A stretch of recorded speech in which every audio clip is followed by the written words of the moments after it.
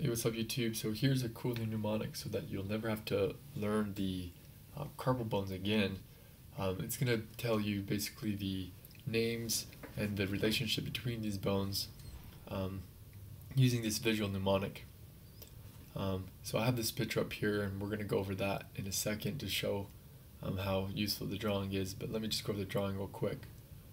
So maybe the most famous bone in the wrist, because it's central, kind of holding all of them together, you can see it here, is the capitate bone. And I've represented that as the captain of this boat. And the captain is holding his hook, so this is basically captain hook. The hook representing the hamate bone, which is just, I guess, medial to it. So hamate bone, hamate meaning hook. And it also works out because the hamate has a so-called hamular hook to it. So the capitate bone represented by the captain and the hamate bone represented by the hook. Another one is often known by students as the scaphoid bone, means boat because it's shaped like a boat. You can see it there. It's also called, I guess, the navicular bone because of its shape. I guess, yeah, it kind of looks like a boat. I guess that's right. So here you can see he's on a boat. He's on his navicular vessel. That, of course, representing the scaphoid or navicular bone. Then we also have the lunate bone, which, of course, is represented by the lune or the luna or the moon. So here's the lunate bone in the picture. And then just medial to that, we have the triquetral bone represented by these three stars. And on top of the triquetral, we have the fusiform bone represented by this green pea-like planet right in the middle of those three triquetral stars. There's two more. So I have the trapezoid bone represented by this trapezoid-shaped hat. And then I have a trapezium hanging off the back of the boat represented, or I have a trapeze representing the trapezium bone. And lastly, I put a well in just to represent the thumb, so we could have some orientation to this drawing so we don't get backwards and think that the lunate is maybe the articular bone for the thumb bones. Rather, it's the trapezium bone that is the articulation for the first metacarpal. So in the story, just picture that maybe his crew threw him onto this little boat, and as a last-minute joke, they threw this sign on the back that says "trap," and it's sort of like a trapeze hanging off the back, so that representing the trapezium. So now looking at the actual bones, you can see the story replayed in your mind. So you can see the captain here, he's standing on this navicular boat.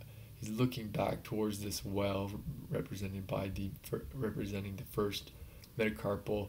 His trapezium sign is hanging sadly over the back, and his trapezoid hat looking over towards that well, metacarpal well, first metacarpal well. Furthermore, in the front of the boat, here's the luna, or the lune, or the moon, or the lunate bone, sitting there on the horizon of the ocean.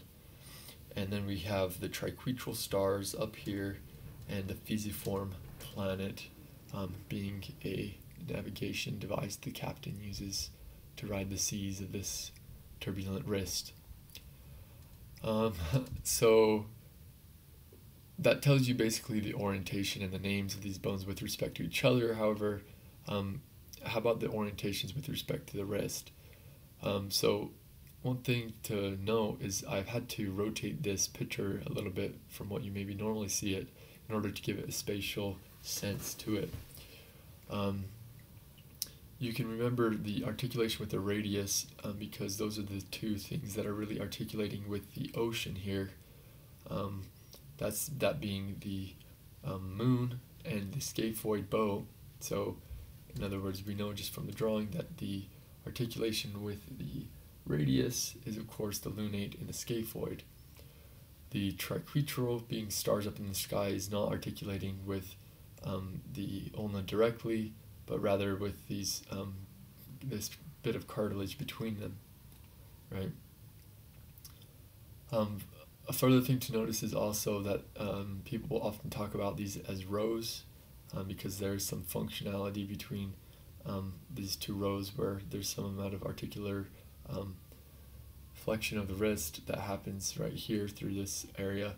And so in the drawing, just keep in mind that this boat kind of delineates that first row. So if you follow the curve of the boat, you'll have the curve of the row, right? So the first row represented by the scaphoid, the lunate, and the triquetral. So the curve of the boat suggesting that first row.